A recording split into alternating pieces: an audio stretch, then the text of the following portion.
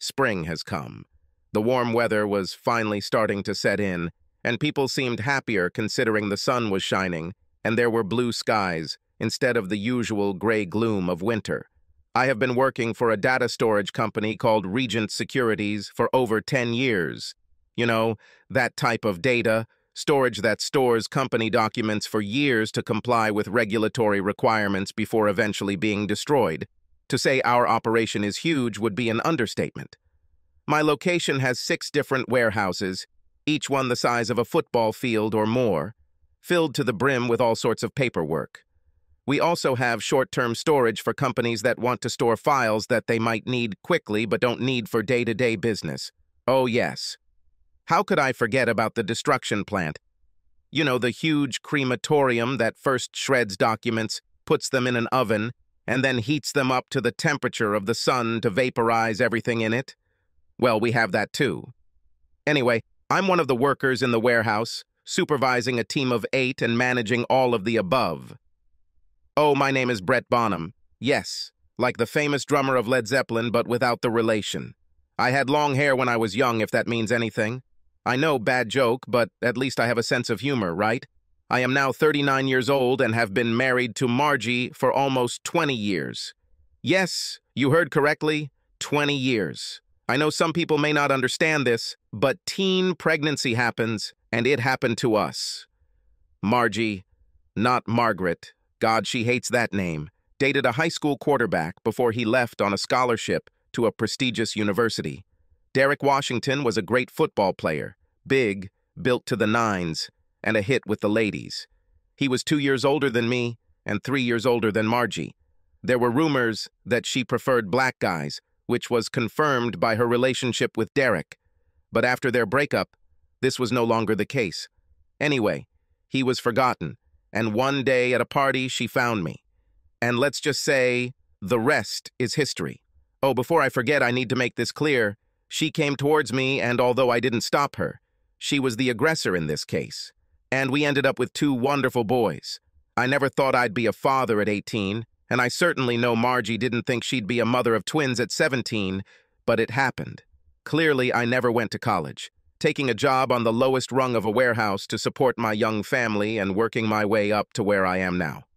8 kids later, and here we are. Yes, you heard correctly, 8.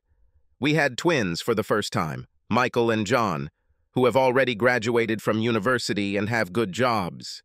Then we had another boy, Stephen, followed by a girl, Grace, then Annabelle, Toby, Isabel, and our youngest, Adam.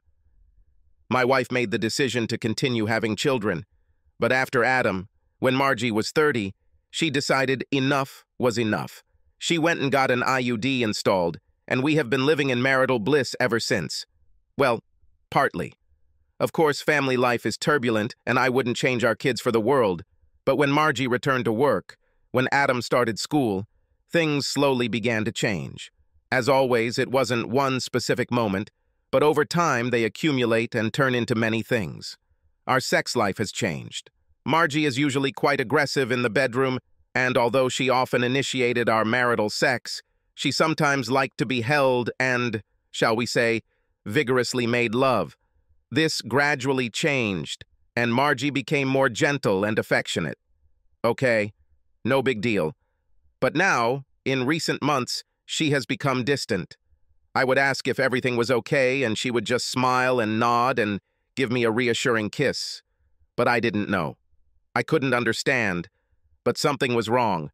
I tried to do the usual things, checked her phone, computer, and such, but nothing.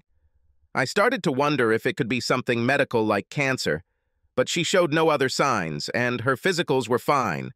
The kids were definitely our priority, and with her job taking up more and more of her time, well, there's always the possibility that it's stressful. I'm cautious, but not worried yet. I was in the back of the warehouse where few people go thinking about all this, when a voice woke me from my thoughts. "Hey, sweetie," Victoria Smythe said in her usual sassy tone. Victoria is a single mother with 2 children, a couple of years younger than me. She is beautiful and a couple of inches shorter than my 6-foot height, long blonde hair, a great smile, and a body to die for. even after 2 kids. If I hadn't met her kids, I would have said she never had any. But I saw pictures of her when she was pregnant, and oh my God, how amazing she looked then. Some people are just lucky, I guess. Not that Margie wasn't lucky, but after 8 children, things change. Sure, she got makeup, new breasts, a tummy tuck, and she looks damn good, but it's still obvious that she's a mother. Hot mother, with her long, light brown, almost honey hair, curvy hips, and now those amazing breasts. Look, to me, Margie is beautiful, and I love her very much. Even if it all started at a party in a not-so-loving way, and not in the natural way that 2 people build a relationship. We built a wonderful home full of happy memories, and I wouldn't trade it for anything in the world. "Hi," I said, smiling at Victoria. "What are you doing here alone? Have you been thinking about how to get under my skirt?" Victoria asked, with her signature cheeky smile. Yes, she was flirting that way. And no one minded because most guys liked her cheerful attitude. Very. "Well, no, I wasn't thinking. I was just checking which pallets were ready to go for destruction," I replied, looking at her. I laughed and shook my head at her flirtatious grin before she laughed too. "Don't lie. I know you want me," Victoria said defiantly, moving closer. "I want you, so why not? No one would know here. It's so empty. What can you say? Just you and me and these old documents. Are you in?" "I'm sure I am." She laughed again, before then to playfully slap my hand. "God, you should see your face." "Damn, Vic, you want me to get in trouble?" I asked with a sigh. "Let me be clear. I'm not some saint. I've made my share of mistakes in life, but cheating on my wife wasn't one of them, and I wasn't about to start. God, no. It's just fun. Besides, although I like you, yes, I like you, Brett, I don't sleep with married men. If you were single, I would welcome you home in a heartbeat," replied Victoria, nods confidently. "Uh-huh, sure," I said, shaking my head, but she grabbed my hand and looked at me seriously. "One way or another, I would give myself to you without hesitation, without question. You are one of the best people I know, man or woman, and unlike everyone else here who pays attention to me and gets a little too pushy, you too listen to me. Not many people do that. They just see a pair of breasts or a pair of legs in a skirt and assume I'm some kind of bimbo. You're not. You know what I mean?" Victoria said, remaining serious with me. Yes, she could indeed be serious, and yes, she had a brain, but her normal demeanor invited a lot of what she was talking about. "Thanks, Vic, but you should know that your constant flirting isn't helping," I said, turning off my tablet and putting it next to me now that I was done with my work. "I know, but I don't do this to everyone. Just a few, you're one of them. If others hear, that's their problem. Anyway, enough about that. That's not what I'm here for. Kyle wants us to check Warehouse 4. Let's see what needs to be disposed of, and then we can have lunch," Victoria said cheerfully. "Or you can have lunch with me. You know, one day I'll get back at you for this. I don't know how, but I will. And I think that will be the mother of all answers," I said, which made her laugh. "Come on. But I'll accept whatever you deem worthy of punishment. Come on, big guy. You won't break me, I can handle it," Victoria said with a cheeky smile as we walked out of the warehouse and headed to our next job, which Kyle wanted. One thing I knew for sure, having Victoria with me at work, the day would be fun and go by quickly. Then I can go home and enjoy my time there. My youngest Adam was a real mischief maker, and I couldn't wait to tease him along with his siblings. Ah, family life. Who would have thought how good she could be? A few days after I was thinking about my wife and our relationship, I started having diarrhea. You know the guy. Bad food, and your guts are doing somersaults in a way that would make a seasoned sailor blush. These rolling waves bothered me, so I went home. I made a stop at a pharmacy in the city center to buy some medicine to help me get better faster, and on the way out, everything changed. I jumped into my car and turned in my seat to get ready to leave when I saw her. My wife. Yes, Margie, the one and only mother of my children, who was also my sweet wife. Margie returned to work as a receptionist at the local hospital after Adam started school, and over the past few years has worked her way up to office manager. The hospital was on the other side of town, and though she sometimes went out early for lunch, seeing her here at 3:00 p.m. with a guy who looked a lot like Derek Washington gave me pause. She kissed him on the lips and then looked at him adoringly before they both smiled and walked in different directions. Yes, they did a look back, very briefly, and I then realized that I needed to do something. Well, after I got better. Now that I have left my problem behind, I am back to life. Sure, Margie was all smiles and sunshine while I was sick, but she's the same when the kids are sick. Thank God it wasn't a virus, and no one else got sick. I have thought through a detailed plan on how to obtain evidence to guilt my errant wife when the opportunity presented itself. Well, that's not entirely correct. I was at my local coffee shop buying an iced coffee when I was approached by a nurse who works at Margie's hospital. Paige Johansson was her name, and we talked many times over the years. She was in her early 30s, had dark brown hair down to her shoulders, and her ass and hips were curvy and appetizing.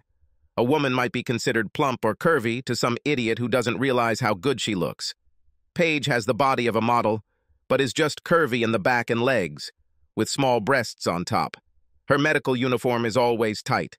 Her heavy figure makes many men drool, not to mention some women, and her warm smile doesn't hurt either. Why she's always alone is a mystery to me considering how sweet she is, but it's really none of my business. As I said, she came up to me and asked if she could sit down and talk for a minute. Of course, I said, offering her a seat across from me. What happened? How's life? Okay? Just the usual. Work all the time, have free time for dates, lose interest in them, and go back to work, Paige said too casually. She looked around to make sure no one was sitting too close before continuing. Brett, you know we're friends, right? Of course, I said, intrigued by this comment. Not that we didn't get along well, but because we didn't spend a lot of time together like friends do, if that makes sense. Well, I'll just say it straight. I was wondering if you know what your wife does? Paige asked, looking at me intently. I set down my iced coffee and leaned forward. Now I paid attention as all the recent memories of my problem came back. In what sense? At work? I answered curiously. Yes, Paige said, taking out her phone and opening it. What she showed me next was my wife and Derek in the warehouse. I won't go into detail other than how quickly my anger escalated. Watching the two of them together and then listening to Paige talk about how they had been dating for a while, I felt numb. I remember saying goodbye to Paige, thanking her for the proof. But that was it. The next thing I know, I'm standing in the warehouse, seething with rage that my wife is having fun with her high school sweetheart. I took off my wedding ring and put it in my pocket before doing my best to act normal around the people who nodded at me as I walked by. Sounds childish, I know, but I went to a corner of Warehouse 3 that wouldn't be occupied so I could break some paper or something. I don't know how much time I spent in the back corner, but hitting hard paper sucks. I was furious, thinking about how she could do this to us, ruining everything beyond recognition, when that sweet voice filled my ears. Hey, sweetie, I was looking for you, Victoria said in her usual sassy tone. I turned around and I swear she undid another button on her blouse to show off more cleavage. Yes? I asked, still annoyed. Yes, I wanted your big strong hands to touch me, Victoria replied with a slight chuckle. Just take me, big boy. I won't say no. She was definitely flirting, and when she carefully grabbed the edges of her skirt and lifted it an inch to show off more of her legs, I just gave in. I walked over to her and placed my fingers on her chest, pushing her back until her feet rested on a small pallet of documents wrapped in plastic. She looked at me, her expression of surprise only adding to my newfound courage, and then she began to nod, biting her bottom lip. After God knew how long had passed, she grabbed my left hand and looked at it, noticing that the ring was missing, with a small smile on her lips. Everything became like a fog. The further I got from Victoria, the more my mood changed and my rage subsided. With every step I took, I realized what I had done and knew what I had gotten myself into. I was no better than Margie and Derek, probably worse, and I did it to a coworker. Even though I wasn't aware of any frivolity policies that affected me, what I did was still wrong. I returned to my office, closed the door, and sat down, feeling the weight of my life begin to weigh down on me.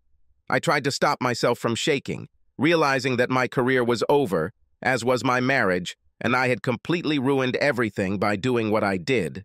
I must have spent some time in my office, completely unproductive, trying to think of ways to salvage something from my life, when there was a light knock on the door before Victoria entered.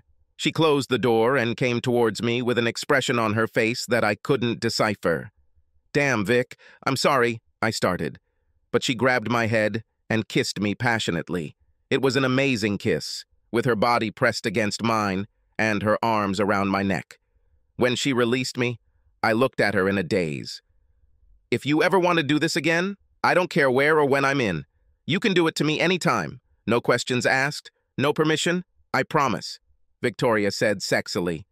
It was as if someone had given her a week's worth of coffee because she was full of energy and practically jumping from foot to foot with excitement. "Sorry, what?" I asked incredulously. "Are you serious?" Her smile grew wider. "God, yes. It was fantastic. It was some kind of retribution," Victoria answered happily, as if dreaming about what had happened before focusing on me again. I just stared at her for a minute, trying to process what was happening before continuing. "And you're not going to report this to HR or even the police for what I did?" I asked, still in shock. "God, no. Why would I do that? I mean, if we do this again, we need to be more careful, but no, I won't file a complaint." "No way," Victoria said, touching my face gently. She radiated sexiness, and it had the desired effect. "Okay, fine, thanks," I said, finally calming down. She laughed and sat down on the table, crossing her fantastic legs in front of me. "Really? I mean, I haven't met anyone who's okay with that." "I'm fine. I think you've just lived too much of a sheltered life," Victoria said proudly. "Let me expand your horizons as you have done mine now." "Are you sure?" I asked, at least to double-check that we were okay. "Absolutely. God, Brett, you have no idea what I want to do to you right now," Victoria replied, biting her lip and sending me a look that said a lot about how open and welcoming she was. "Okay, as long as you're sure," I said, taking a deep breath. I was still not myself, but hey, when was the last time I was? "Okay. Just remember, I'm serious about this. Now, do you want to tell me what it was?" Victoria asked good-naturedly. She pointed her finger at my left hand and moved her finger in a circle. "I assume you and Margie are done?" "You could say that," I replied with a sigh. Victoria seemed sincere, and after what we had just done, I think I trusted her. "She hooked up with her high school sweetheart. I got the proof right in front of us." I tried to explain with gestures what we had just done in the warehouse, and Victoria nodded in recognition now that I had explained everything. Then her kind face appeared again. "I'm so sorry, Brett. You didn't deserve this. Trust me, my ex did the same thing. It leaves a mark," Victoria said warmly. This was news to me, considering that I had always known Victoria as a wonderful person, but apparently her ex-husband was a creep. I've never met him, so I didn't know. Well, I still don't know what to do completely. What we did wasn't planned, but I can't deny that it happened, so I'm just as bad, I said, leaning back in my chair, realizing what a mess I got myself into. "Yes and no.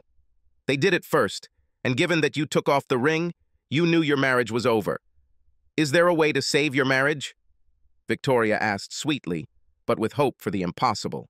"No, I don't think so. This has been going on for months. As far as I know, she's planning to leave. I think I'm still processing it all," I replied with a shrug that seemed to lift her already high spirits. "I need to get a lawyer and then we'll see." "Does this mean we can't have fun?" Victoria asked, making that gesture with her hands as she leaned forward and pressed her breasts together. This made me laugh. Amid all this, sex with Victoria was a bright spot at the moment, and she offered herself to me even more. "Maybe, but if we do, I'll have to buy condoms and, get tested and—" "Ah, damn, that's probably too complicated," I replied, but she just grinned and shook her head. "Sorry, I wasn't thinking. I'm sure I don't have anything and damn, I'm pregnant. She laughed and put her hand on my arm, which calmed me down. Relax. My tubes were tied years ago, and it's probably too late to worry about STDs. But we can go to the clinic. It'll take a little time, and then we'll be safe. So it's okay. But I'll say this. I haven't had a lover for a long time. I was tested a while ago. I'm clean, and I have a feeling that you are too, but let's play it safe. I want to continue this, Victoria said with a cheeky smile. I knew it wasn't the most popular or necessarily the right solution, but I think I just found my way to deal with the end of my marriage. Okay, we'll see how it goes, I said, which made her blush. I like the sound of that, Victoria said, beaming with happiness. Me too, I said, which made her laugh. This is going to be so much fun. I can't wait, Victoria said enthusiastically. There are so many places where we can do this, so many things. Now she was just being sneaky, and I think she knew it. Is there anything you won't do? I asked with a half-smile, considering her comments. Her smile turned into a grin, and then Victoria raised her eyebrows. Damn, she looked so sexy doing it. She stood up from my office desk and walked towards the office door, swaying her hips as she walked before turning to me. She opened the door and paused for a moment. The only way to find out? Victoria winked and laughed before leaving my office. All I could think was that she was right. The only way to find out. I don't claim to be a saint because I'm not a saint. Things in the real world take time. I contacted a lawyer, which only took 2 weeks, and they informed me that if we couldn't agree on an amicable divorce, well, I would be in a tough spot. I make more than Margie and I will have to pay her as well as child support. Nobody wants to hear that. And while I have no problem paying for my kids, I have a hard time paying for her to sleep with someone else. Why don't women pay men to do the same? Okay, don't answer that question. Anyway, back to why I'm not a saint. Victoria and I continue to meet 3 teams a week for the past 3 weeks. We tried to be careful, and I'm sure we succeeded, but my God, she can take a hit. While I admit it's fun, it's still not the same as the chemistry you experience with a long-term partner. Maybe we're both holding back, but still, the sex is great. But that's all it is. For now. I was sitting in my office, changing the details of my bank account so that my salary was distributed to different banks, when Madeline Giovanni walked into my office and closed the door behind her. Now, I know what you're thinking, but she doesn't look Italian and is quite cute. She works in the payroll department, and we would sometimes meet for lunch or just walk around the area, and we get along well. She often walks around warehouses to exercise instead of sitting at a desk all day. Madeline, or Maddie as she likes to be called, is about 30 years old, of average height, I'd say 5'7", shoulder-length, dark brown hair. She wears glasses, and while she's not ugly, she's rather plain but homely beautiful. The thing that is discussed the most by everyone who works here is her breasts. I'd argue that she has a good body, considering she seems to have an hourglass figure, but her shirts are usually so big to accommodate her breasts that without a belt around the waist, they're almost like a sack on top of her. Maddie usually wears pants or skirts and is great at them. It's just her breasts that come before her, if you know what I mean. Hi, I said, leaning back in my chair. Hey, Brett, am I intruding? Maddie asked kindly. No, not at all. How can I help? I replied, straightening up as Maddie sat down in the chair on the other side of my desk. Oh, just came by to chat, Maddie said shyly. I saw that she wanted to ask or say something, so I decided to help a little. I mean, we were pretty comfortable with each other after all our conversations and interactions in the past. Really? And what exactly do you want to chat about, if I may ask? I asked, which made her smile and blush slightly. Well, I heard a rumor that you'll be free soon, Maddie answered carefully, but with some nervousness. I was a little taken aback. It's not that I advertised my marital problems, but I didn't hide them either. Oh, well, I'm looking into it. I didn't tell anyone, and, how did you know? I asked curiously. Maddie blushed and looked away for a moment, which gave me my answer. Warehouse 2, right? She nodded and blushed, but this time she looked at me. Yes. I heard a noise and, well, I saw you two together. I didn't want to interfere, but you can say that curiosity got the better of me. Later, Victoria and I talked. She told me the essence of what was happening. This is a woman's thing. And here I am here, Maddie replied, still looking at me. But she seemed calmer. I was anything but calm. Was she going to blackmail me? Okay, please explain, I said, wondering where this was going. I also struggled with the idea of someone seeing us having sex. Reckless, I know, but considering no one ever goes there except me lately, well, what a wild ride. Well, if and when you finally get divorced, I'd like to have the chance to date you, Maddie said, which surprised me to my core. I asked, pointing to myself. She smiled and nodded. Yes, you are. I'm sure Victoria has already said something, but if she hasn't, let me tell you.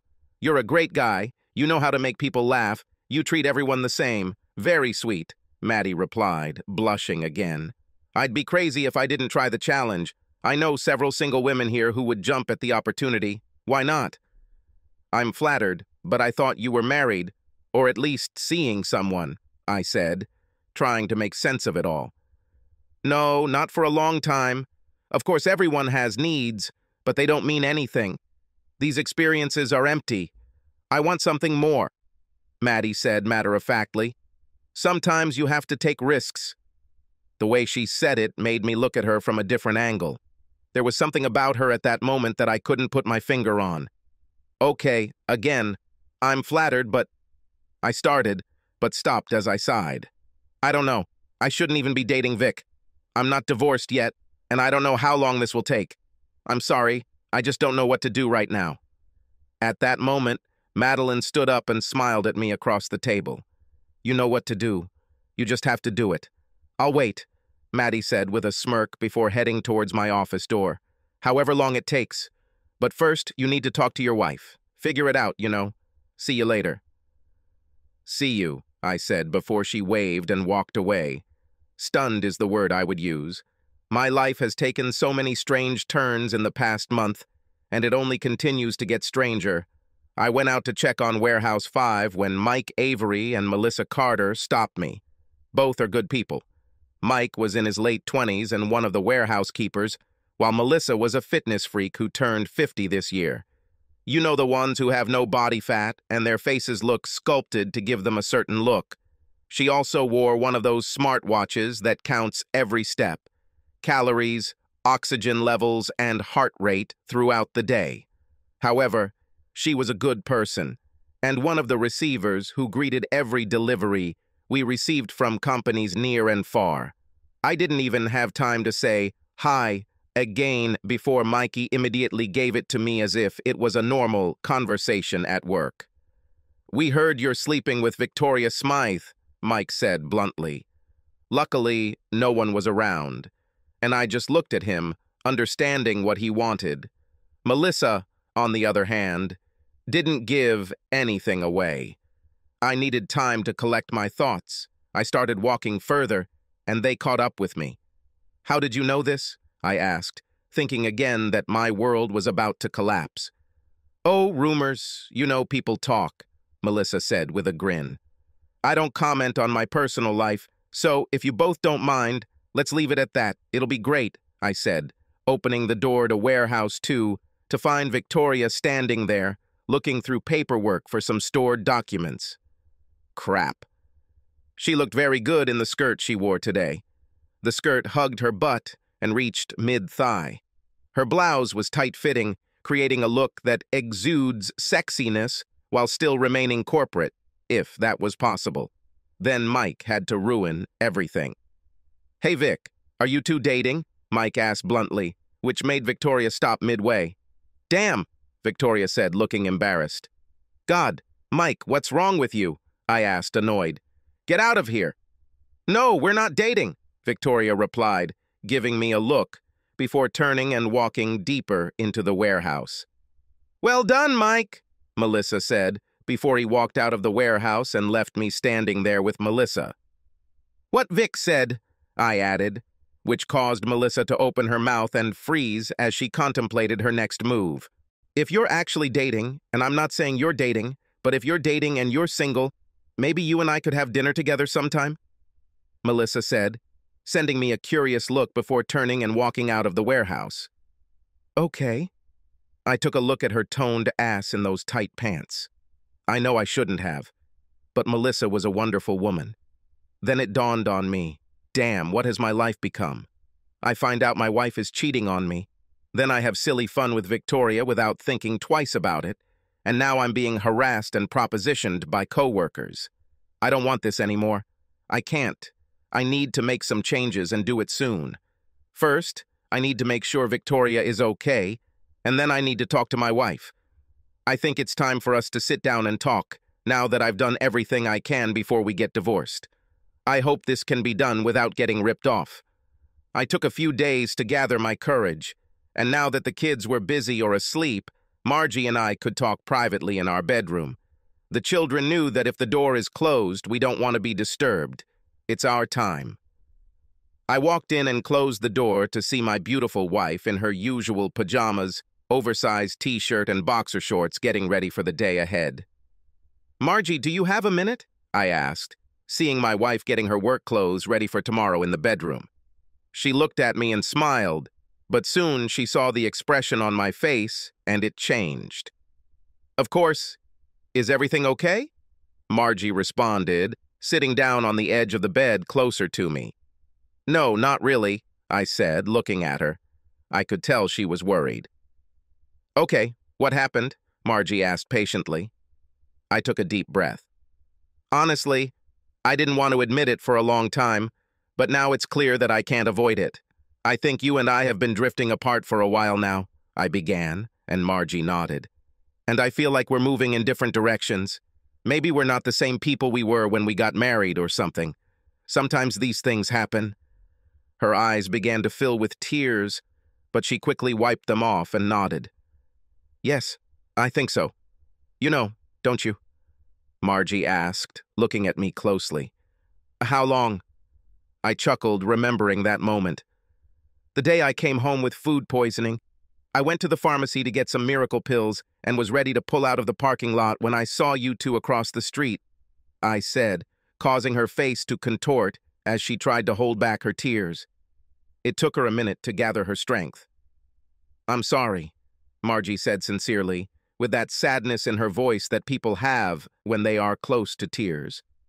Well, I didn't feel that bad. That moment will always be etched in my memory. It was a terrible day that only got worse, I said, making her cringe. Ah, it still made me cringe. You love him? She nodded, trying to gather her strength. Yes, I love. Okay. Okay. What did I do wrong? I asked, already knowing the answer. I wasn't Derek Washington, right? Yes and no. It's not that simple. I really love you, and I know it sounds crazy, but it is, but... Let me explain a little. Margie said, sighing, and then looked at me. Fine. She nodded and took a deep breath. When I gave birth to Adam, well, not long after the birth, it was like a lightning strike to my brain. No more children seemed to be said. I don't know why. I loved having children with you. It was something that I thought I was made for, you know. But then it was like a timer went off and I wasn't supposed to have any more children. From there was this underlying feeling that something had to change. Not immediately, quickly, but as Adam got older, I started preparing to go back to work. And trying to get my life in order, that's all. The next stage, if you will, Margie said with another big sigh. Only I'm not part of this next stage, I said a little bitterly, although I shouldn't have. Margie shook her head and looked at me with pain on her face. It never occurred to me, honestly. It started, as I said, with that moment of clarity that I was done making babies. That's it. We never had any problems conceiving, which never bothered me. I want, just so you understand, I loved every moment with you, every... And then one day it was all over. I didn't know where to go from there, Margie said, almost pleadingly in her voice. Okay, but you didn't come talk to me. I guess that's my fault, too. I always followed you wherever you went. I thought you'd come to me and we'd work it out. But instead I began. distracted by the image of her and Derek together in the hospital before returning to the present. Why me? I mean, you could have just followed him? She shrugged and shook her head. I don't know. There were a lot of rumors about what a nice guy you were at school. I was intrigued, I guess. And when we ended up together at that party, I felt something I hadn't felt in a long time. Sounds stupid, considering that we were so young, but I felt like we could have a future together. It wasn't supposed to work out this way, but Derek told me to have the kids and move on without him. He didn't want to be burdened with his career path, so we broke up. Well, he and I were young, stupid, and then I guess I was a little lost. I didn't know it at the time, but I was looking for something, and after a few guys, I found you. When I got pregnant with twins, well, Margie stopped at a moment, smiling at the memories. A small smile appeared on her face before she continued. It never scared me. I know my friends were terrified, and so were my parents, but I wasn't. You were wonderful, and I fell in love with you. Then I decided to give you everything I could and make you the happiest guy in the world. I was, I said honestly. These were some of the happiest moments of my life so far. She looked at me with adoration and nodded. Yes, we both knew. So I discovered that I enjoyed making babies with you and was happy with what we had. But Derek came back into my life about a year ago. He joined the board of directors of the hospital, and I didn't expect anything at first, but we slowly reconnected and old feelings flared up. I didn't realize how much happier I could have been, if that makes sense. It wasn't because of you, it was me. I'm sorry, Margie said with a sigh before some tears rolled down her cheeks. I shouldn't have done anything, but I did. I will regret it forever. I shouldn't have put you in this position. I'm so sorry. Me too, I said, feeling the relief slowly creep through me. What do we do now? Margie asked quietly. Although I heard that she was preparing to leave, I don't think she knew how or why it took so long. Perhaps it's time for me to take control of this situation. I think Adam is less than 10 years away from adulthood. I'm not sure if we should try to stick together or break up. When I found out about you and Derek, I lost my head and slept with someone too, I admitted, shaking my head. I said I wouldn't do it and I wouldn't be like you, but I was so angry that it just happened. I can't undo it and it doesn't matter anymore. It's too little. Too late. I guess our marriage is over, isn't it? I asked, looking at her. I'm guessing you'll be with Derek? She was sad and nodded. I'm sorry I made you this way. You're a good person, Brett. A really good person. I'm sorry I ruined everything. But yes, Derek and I want to be together. He's in the process of divorcing his wife, and it'll take some more. A little time. He has a couple of kids, too, Margie said regretfully. I wondered if she realized that he didn't want to have children with her, but then again, what did I care about? My marriage is over. Okay, maybe we should start divorce proceedings, too. I don't want to fight, but I'm also not going to be made a fool and pay all this money that I don't owe. He's rich, isn't he? I asked, to which she nodded. I don't want to fight either. If all goes well, I hope to leave you the house and take only my money and things, Margie said, looking at me with pleading eyes. She knew she hurt me. Okay, but can I ask for one thing? I asked, looking at her. Anything? The tone of her voice told me that Margie wanted to do whatever it took to atone for her betrayal. More kids for both of us. I feel like we have our family and I don't want to change that dynamic. We created something special, even if it was a mistake when we got the twins. I don't want to change that either way. There's no way either of us can have more children, I said, to which she relaxed and nodded. God, no. I'm done with kids. I'll even get sterilized to prove it. If I do that, will you get a vasectomy? Margie asked hopefully. She took a moment to think before continuing. I agree. Our family is special and I don't want to ruin that. Divorce will be hard enough. The idea is that I get a vasectomy, you get a sterilization, and there won't be any more children. I think we've done enough to repopulate the world, don't we? I asked with a slight grin. I can't help myself. Even though I was SAID, I still had a sense of humor in me. Exactly. Thank you, Brett. I know it doesn't mean much, but I have so many happy memories with you and the kids, and I'd like to continue making them even if we're not together anymore. I know it will take time, but if possible, I'd like to try, Margie said, taking my hand and squeezing it tightly for a moment.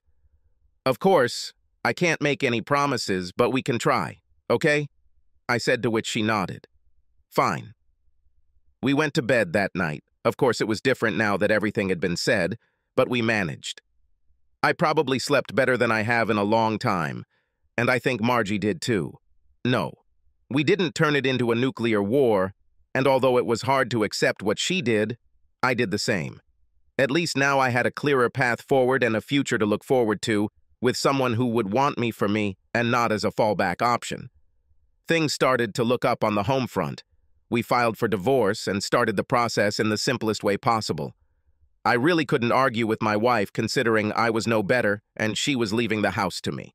A month passed and I began to get used to life as a single man, although the divorce was not yet finalized.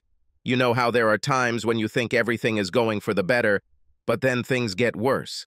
I only blame myself for thinking that there was some unwritten rule about how it should be, but in reality, everything turned out differently. Doesn't that make sense? Let me be clear. So I was walking through Warehouse 4, heading from the back to the loading docks, when I saw Victoria having sex with Mike Avery. I thought she and I had something unspoken, that it was just between Victoria and me, but when I saw the surprise and fear on her face before it calmed down again, I realized that we had never really talked about it. What have I done? I'll tell you what I did. I walked out onto the loading docks, wondering how stupid I could have been, when I slipped and the sudden, searing pain in my head disappeared and everything around me went dark. The sounds of beeping, bustling, and people talking are what I heard when I came to my senses. My head was pounding and my left arm was hurting, which was weird. My eyes finally adjusted and I realized I was in a hospital. I moved with difficulty, noticing that my forearm was in a cast and I was connected to the usual devices for a hospital patient. I noticed movement to my right and turned to see Madeline Giovanni standing there, looking at me with a worried look. "Hi," I said, trying to focus. "I fell, right?" "Yeah, right off the loading dock. Hit my head on the side of the truck and broke my arm in the fall. I saw everything," Maddie said calmly, but I could tell she was worried. Thank God she was walking around on one of her breaks, otherwise who knows who would have found me. "Are you okay? I'll call the nurse." "Yeah, a little headache," I said as Maddie gave me a half smile and walked towards the nurse's station. I remembered what happened, and it came back to me. Seeing Victoria having sex with Mike shouldn't have upset me, but it did make me feel weird. I don't remember much, but I was heading towards the loading docks and then there was pain on the side of my head. Now I'm here in the hospital. I looked around, adjusting to my throbbing headache, when I realized Maddie was the only one with me in the hospital. Probably the others knew too, but even Victoria was not here. Maddie returned as I had another thought. "Which hospital are we in?" I asked, hoping it wasn't the hospital where my wife worked. "Epworth Private," Maddie replied, confirming my fears. Before I could say anything, my soon-to-be ex-wife appeared, looking worried. "God, Brett, when I found out you were here, I came as soon as I could. You were unconscious for quite a while," Margie said with a concerned tone. She looked me up and down and then looked at Maddie. "What's happened?" "I missed a step on the loading dock, hit my head on the back of the truck, thought the ground looked cozy and thought it would be fun to use my hand to break my fall," I replied with a smile. Maddie smiled halfway, and Margie let out a long breath. "Since you hit your head, when did it become so fun to try to crack your skull open?" Margie asked, looking at me the way only a mother can look. Yes, I know she's not my mother, but it seemed like that's how she felt about me now. What can I say? I don't necessarily want her back, but does our past together mean nothing to her? Well, it could have been worse. Maddie was nearby on one of her breaks and saw everything. "I'm in good hands, don't worry," I said, trying to smile even though my head hurt. The nurse approached, interrupting our conversation. "How do you feel?" the nurse asked, looking into my eyes and doing what they usually do. "My head hurts, my arm hurts, it's just wonderful," I said with a smile, which made the nurse laugh a little. "Good to know. It looks like you have a concussion. The skull isn't cracked, but we'll leave you here a little longer, just in case. Stay overnight to make sure nothing goes wrong. Okay? The nurse said, to which I tried to nod. Oh, yes, thank you, I said. Okay, then I'll leave you. I'll come pick you up later, the nurse said with a smile and left. Did I look at her ass as it jiggled in the tight medical suit? Yes, I looked. Did she have a nice ass? Again, yes. Look, it's because of the concussion, okay?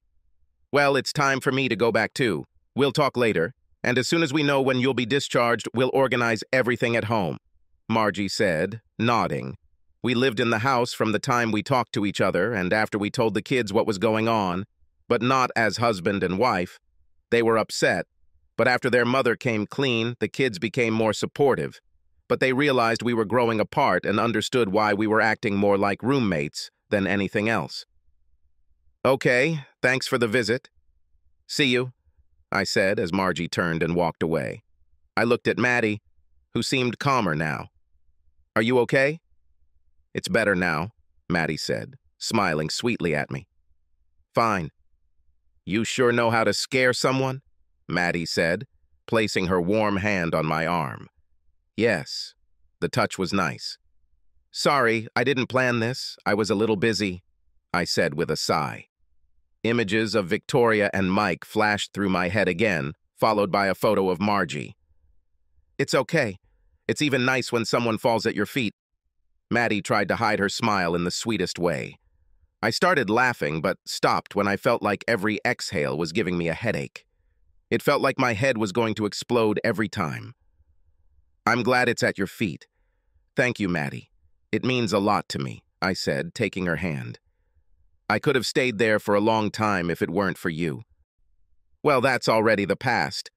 Let's cure you, and then we'll discuss who owes what to whom, Maddie said in a light tone. About?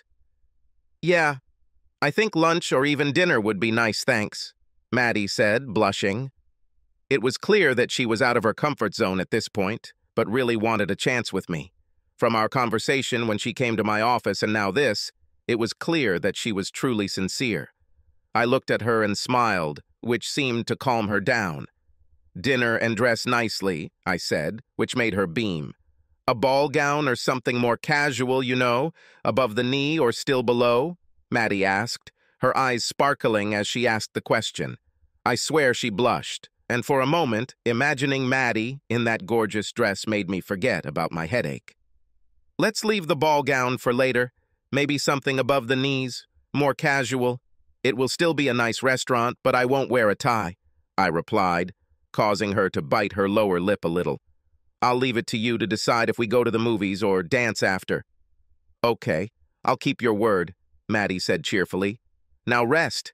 I need to get back to work and take care of a couple of things. I can handle it, I said calmly. Great. I'll come by later, before visiting hours end, and I'll be back tomorrow, Maddie said matter-of-factly. Maddie, you don't have to do this. I'll be fine, I said, but she shook her head and smiled. Everything is fine. I want to, Maddie said, picking up her Percy. BCDs, I need to make sure you're okay for our date. She laughed and came up to me. It's true, I said before she leaned over and kissed me on the cheek. What is this for? She was still leaning over me, and then I realized that her breasts were pressing my hand. In a good way. I'm sorry, I didn't mean to, Maddie said, looking worried. But I smiled and moved the finger of my broken hand to bring her closer. Not at all, I said when she was so close to me. Then I did something I probably shouldn't have done, but I leaned forward and kissed her on the lips. She exhaled hot breath, and I realized that she had swallowed. Thank you for taking care of me. I really appreciate it. You're welcome, Maddie said, staying close. It took her a few moments before she straightened up, pulled herself together, and seemed to calm down. I better go. Bye, Maddie, I said with a smile. She smiled back at me and carefully began to leave the room, then stopped at the door and turned around. See you later, Maddie said before smiling and leaving me alone with my thoughts. That's when I realized I was still in the hospital when all the sounds came back. The beeping of cars, the squeaking of shoes on the floor, the muffled voices of other people in the hospital, and the coolness of the temperature. Suddenly I was alone for a long time, and it didn't feel right. It was as if something was vague or unsaid and needed resolution. It dawned on me that I was missing Maddie, which was strange because we didn't know each other that well. But still, without her presence, I began to feel a little naked. Not wanting to dwell on it, I pushed it aside and tried to think about other things. First of all, what should I do with my home life now? It was now clear that Margie and I could not stay in the same house. Of course, we wanted to be close to the kids, but it was like rubbing salt in a wound, and we needed to separate so that healing could fully occur. Until we separated, this was not entirely possible. With nothing else to do, I was going to make a plan and set goals to move forward with my life. Hope. Surprisingly, I slept well that night. Perhaps because I made a rough plan of what I would do with my life. I talked to all my kids last night, which helped fill the void I felt and reminded me of what's important. My children were high on the list, and Margie's transition to moving was second. It would be difficult considering she wanted custody, and there was no news yet about moving in with Derek. But once I decided not to worry about her problem, I fell asleep. Anyway, when I woke up this morning, my mind started trying to sort out other things that have happened lately. Of course, seeing Vicky with Mike wasn't what I expected, and it wasn't something we discussed. But at least I thought we had something. But now it seems that this is not the case. Victoria didn't come to see me at all, and only Maddie and Melissa came to see me last night. Margie is coming over today to make sure I get home okay, but other than that, I'm alone for now. Maddie said she would come check on me today, which was nice, and she sent me a couple of messages in the meantime. This was also nice, but not receiving news from others bothered me a little. In any case, what happened next was unexpected. I was getting dressed and waiting for my discharge papers, knowing it might take several more hours, when Derek walked into my room with that same gait. You know, that smug walk, that was a little too exaggerated. I was sure Margie would come, but I got him instead. "Hi," Derek said, looking around the room to apparently make sure the coast was clear. "Hi," I replied, wondering what was going on. "How can I help?" He looked at me and laughed a little before his big white teeth flashed in a smile. "I just wanted to make sure you were okay." Margie was worried. "And well, I want her to be focused, you know," Derek replied with a half grin. "Concentrated?" I asked, trying to understand what he meant. That is, now she is with me, in its rightful place. "I don't want this little incident you had to come between us," Derek said, his smile fading. The arrogance was obvious, but I was going to be clear with him too. "Derek, let me make something absolutely clear," I said, standing up to face him. He wasn't much taller than me, still well-built, but at that moment I didn't care. "I don't need Margie. We have kids, and we're going to try to work as co-parents. If you come between us on this, well, we'll have conversations. Otherwise, she's yours. Do what you want with her. Understood?" "We agreed," Derek said, his grin appearing again. "She'll help you get home, but as soon as you settle in, she'll come to my party," Derek said, obviously trying to piss me off and get a reaction. "God, Derek, I don't care. Realistically, I don't care. I'm not one of those low types who attack married women. You could at least wait until we get divorced, but no," I said, trying to be more dramatic and sarcastic. I think it hurt him a little, but I shouldn't have said anything. Guys with big egos like that, you know. "You don't understand, right?" Derek said with a laugh. "She's crazy. The only reason she married you is because I was busy with my career, making millions, and sleeping with any hot woman I liked. If you didn't already know, I'm good friends with Marc Lavaliere, and we made a bet on how many women we could win over our careers. 2 women won. Well done. I'm really happy for you." "Again, I don't care," I said, looking around for a nurse so I could get out of here. "It's a shame to lose, isn't it?" Derek said as he turned to leave. "Have fun with all your kids." "What is this supposed to mean?" I asked, angry. He simply grinned, then turned and stopped. "That means Margie won't be around much soon and she'll forget about you and those little freaks. Derek said before Margie came, which made him change his behavior. His demeanor instantly changed. "Hey, honey. How are you? I just came to see Brett before I left to make sure he was okay after you told me." "Hi, honey," Margie said, kissing him on the lips. Then she looked at me, realizing what brought us here, and her smile faded. "Sorry, Brett. No, everything is okay. You belong to him now. Derek and I had a great conversation." "I didn't know he hasn't changed at all since high school," I said, causing Derek to lose his confidence and look worried while Margie turned around. "What?" Margie asked, looking at Derek. "Tell me you didn't try to hurt him? Tell me you didn't mention that idiot Mark Lavaliere? Tell me you didn't try to look like a big man? Because God help me, if you do, we're done." I have never seen such a selfish, stubborn person back down so quickly. If backtracking was an Olympic sport, I'm sure Derek would have taken gold. "I was only joking, baby. Damn. Sorry. You know I love to joke. That's all it was," Derek said defensively before she turned to look at me. "Sorry, Brett, really. Derek has a big mouth, but not much else." "I'll make him shut up," Margie said angrily. "Let me take you home, and then I'll deal with Derek." "Everything is fine. I'll find my way home." "I don't need any more reminders about what you'll be doing all Friday night with his old teammates," I said, brushing her off and adding fuel to the fire. I don't think I've ever seen Margie as angry as she is right now. "Derek, how could you?" Margie screamed, ready to rush at him, but he slipped out of the room and disappeared. She turned to me and took a moment to calm down. "Sorry, I didn't know he was so insecure." "Margie, honestly, like I told him, I don't care. What you do in your personal life is your business. You and I are done, kaput, it's over. Of course, I don't need some jerk trying to act like an alpha male, but like I said, I don't care. I got the best from you. Now, as far as my business is concerned, it is our children. I told him this. Otherwise, I'm not going to interfere between you," I said sharply. "Still, it's probably best if you leave and I take a taxi home." "No, Brett." "I'm here and I'll take you," Margie insisted, but I shook my head.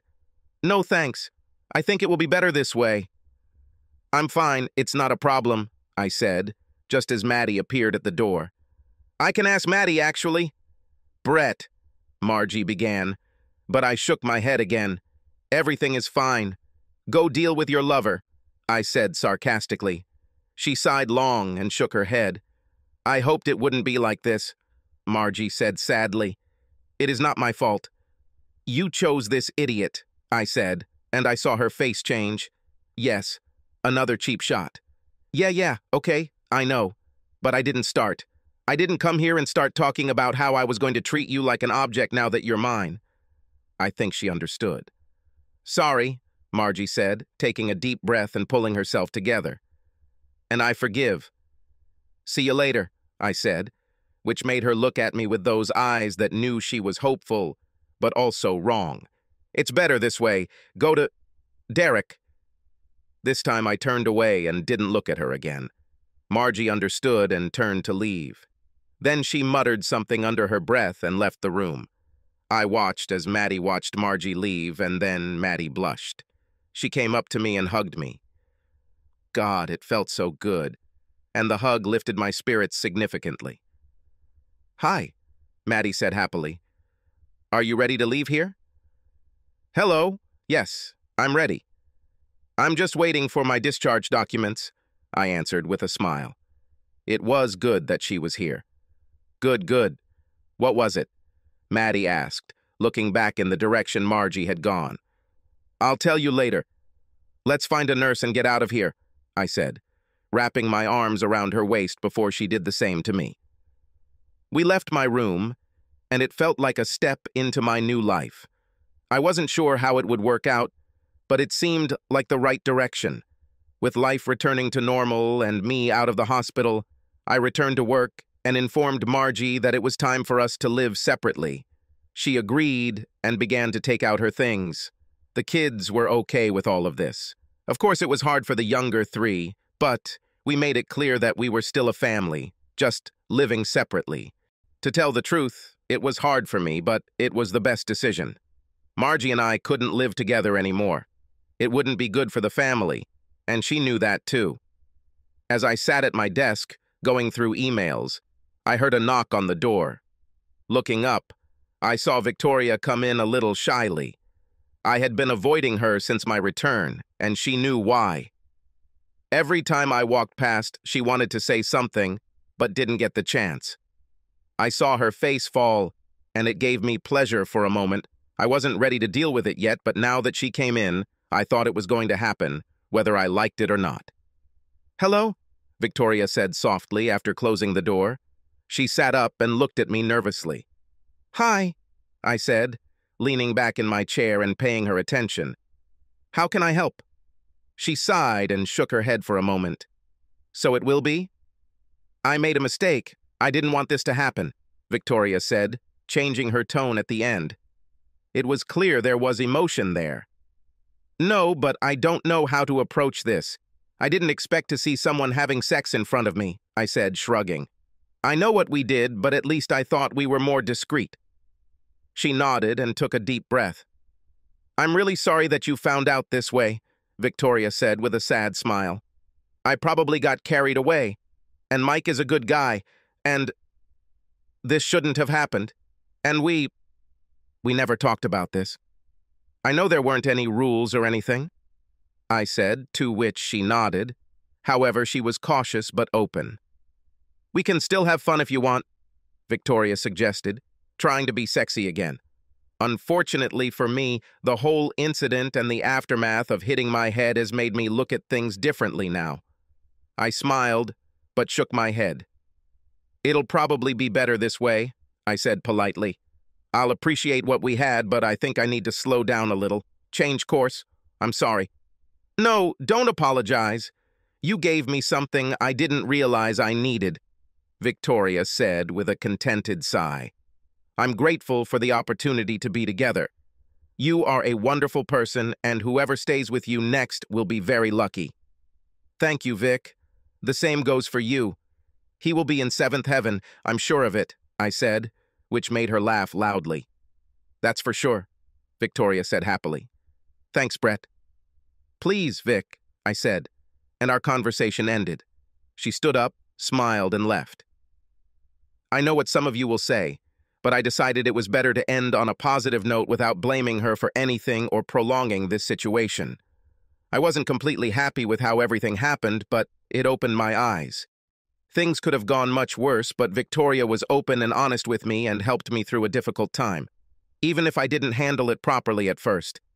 So I'm grateful for that and grateful for her influence in changing my life. At least I have a future, and I'm going to see where it leads. First stop, Maddie. We'll see where this leads, if anywhere at all. The trip should at least be fun. The last 2 years have been a wonderful mixture. I know it sounds stupid, but listen to me. My divorce went through, and given that it was fairly amicable, with my wife running off with her old high school sweetheart, I moved on with my life. I returned to work. Maddie and I started dating. On our first date, we went dancing. Seeing Maddie in a gorgeous green dress that showed off her figure without looking tacky was amazing. I mean, when Maddie adorns herself, she is beautiful, and before I forget, the dress came an inch above her knees, which showed off her lovely, smooth legs wonderfully. I also learned that Maddie is sexually adventurous. It's not something she pays attention to, and if someone asked, she would make sure she wouldn't give any details unless she truly didn't trust them. I would be lying if I said we were the perfect couple, simply because we are not like that. Sure, we have a sexual relationship and we've expanded our horizons a lot, but I think we're more comfortable with each other as friends with some serious benefits than as husband and wife, if you know what I mean. In that sense, we're still together and do quite a few things as a couple, but we don't live together. This is the happy status quo for now, but I am under no illusion that this could change at any moment. However, we are having fun, and we have organized Maddie's birthday celebration in a hopefully memorable way. To celebrate Maddie's 33rd birthday, we rented a big boat, okay, yacht, whatever. You know, those big things that can hold 10 to 12 people and go out into the ocean. Yeah, one of those, although we weren't planning on going out that far. The idea was to take some of our close friends down the coast and enjoy a weekend on a secluded beach that was only accessible by water. This was originally my idea, which arose from the desire to go somewhere warm and calm. Anyway, I came up with the idea for a boat party one evening while Maddie and I were on the lookout point alone, looking out over the city. "Maddie, can we talk for a minute?" I asked politely. She turned to me and I knew she knew. I wonder if John warned her, considering we weren't always together. "Of course," Maddie replied calmly. "It's about us, isn't it? And about John and Kara." I nodded. "Yes," I said, holding out my hand. As she had done since the beginning of our relationship, she easily took my hand and we walked along the beach together. "I think we need to clear things up." "I think so too," Maddie agreed. "Okay, see, I know it's your birthday, and I want you to enjoy this trip." I started, but she stopped, turned to me, and put a finger on my lips, muffling my words. "I'm enjoying myself, don't worry, I understand. We both know it was inevitable," Maddie said warmly. Yes, she was still a wonderful person. "Me too," I said, nodding. "Then let's not consider this a breakup, but rather an evolution," Maddie suggested with a half smile. "You've done so much for me, you have no idea." "Yes, perhaps, if the circumstances were different, but they are not," I said, but she again put her fingers to my lips. "I'm sorry, Brett. I treasure every moment I have with you. But John, he seems like the missing piece of me. Do you understand?" Maddie said kindly. I got the message. There was no point in beating around the bush when we both knew our time together was over. "It's okay. There's no need to apologize. We both got what we needed from this experience. I'm sorry if I ever made you think otherwise," I said, making her smile and shake her head. "No, you never did that. You gave me a gift, the confidence to be myself, and I will always love you for that," Maddie said, hugging me and kissing me. "You gave me a lot, too. Helped me get back on my feet and move forward after my divorce," I said, to which she nodded. "Can we still be friends? Can we enjoy our time together even if we're not together anymore?" Maddie asked hopefully. "Of course. Let's make this holiday unforgettable," I replied, lighting up her face with a smile. With this, our little conversation about breaking up turned into a wonderful party. The alcohol was flowing, the music was loud, and we were all having a great time. Kara smiled at me as we walked past the others and climbed up the side of the yacht, sorry boat, to the bow. "You know, I've never made love on the water, under the stars," Kara said before I pulled her in for a passionate kiss. "Me too," I replied, causing her to let out a sexy purr. "Well, my love," Kara said, kissing me again, "it's time to make my dream come true." "Mine too," I said, before lowering myself and helping Kara lie on top of me as I leaned back on the bow. "It's so good to feel you in my arms." "I know. It feels right, doesn't it?"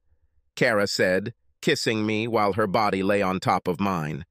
"Does this mean we're officially together?" I asked, letting my hands slide over her beautiful body.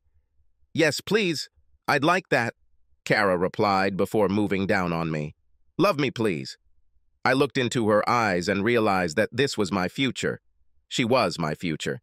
I think she realized it too. Her smile spoke volumes. I realized then that I had never felt so loved or loved as much as I did now. This woman was incredible, and I was not going to let her go. It was the start of our wonderful relationship, and I couldn't be happier. I have to admit that the blow to the head was a turning point that I did not expect. Margie and I co-parented our children and tried to make the transition as smooth as possible. Not always, but we brought peace and happiness back to the family. We both went through the sterilization procedure, so our family is now complete. Ultimately, Margie forgave Derek and the two lovers got married. He no longer said nasty things to me and was quite pleasant when we saw each other, usually at children's birthdays, holidays, and during visits. Margie made it easy, which was nice, and, well, things are going well on that side. She will always be the mother of my children, so why not try to make it work for the family? And no, Derek's footballer friend Mark was completely cut out of their life by Margie. The stories of his exploits confirmed her decision to keep this libertine away from all married women and from herself. Looks like Mark won't be able to add another check mark to his list. Or he will not give in to Margie, who would like to give him what he deserves.